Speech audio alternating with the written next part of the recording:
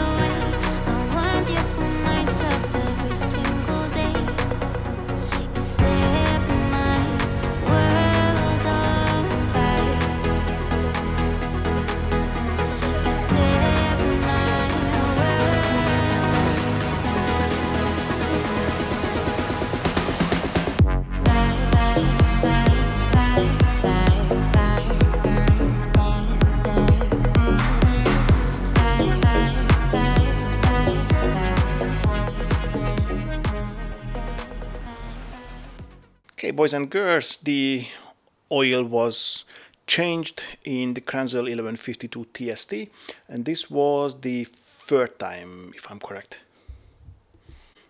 So, boys and girls, what can I tell about the Kranzle 1152 TST after 2.5, almost 3 years of frequent usage? Yeah, it works very well. I never had a single issue which was related to the machine itself. I've done the oil changes as I supposed to. So after every year or every 250 hours, for me it's the every year because obviously I'm not using it for 250 hours a year. I use it a lot, but not that much.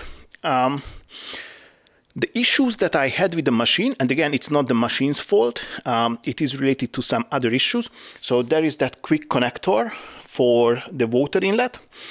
I used to have another one, it was kind of like similar, but that one had a very tiny damage or dent on it, which was very hard to see. It was not really visible. I had to concentrate really well to spot it.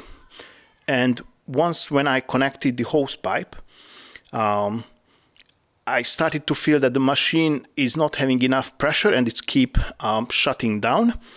And first I thought it's something wrong with the machine, but it turned out that not this quick connect, but the previous one had this dent, and most probably there was a little bit of false air entering the system, so that's why it couldn't build up the pressure, and that's why it was keep shutting down. So obviously I replaced it. First I checked everything and I couldn't find what's the issue, and as soon as I replaced the quick connect, straight away it started to work, and it works ever since. No issues whatsoever. Another issue I had was related to the shotgun.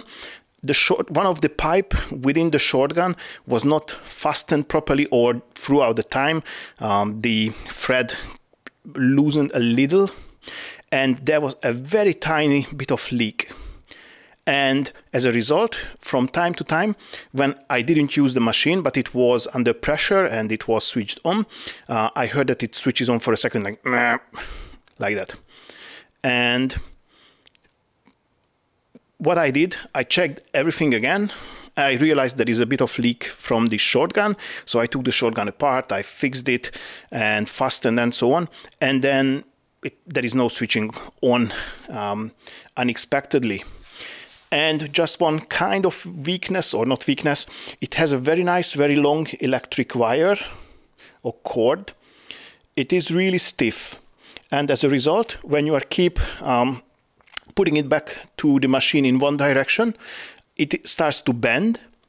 And after some time, obviously, it's bent pretty much. So what I do, keep putting the wire or the cord back in one direction for a couple of months, and then for another couple of months I do the opposite direction, so it's kind of like getting back to straight, but then obviously it's bending to the other direction and so on. But the point is, I keep changing the direction from one to the other from time to time. Other than that, I can hands-on hard recommend. It's not a cheap machine, but it's very reliable. Every single time I can achieve 140 bars, not 120, not 150, not jumping up and down, 140 bars fix every time. So I really like it, I can really recommend. And that concludes the video. If you liked it, give it a thumbs up. Don't forget to subscribe to the channel and press the notification bell so you're not going to miss any of my upcoming videos. I'd like to say a big thank you for your time and catch you on the next one. Bye bye.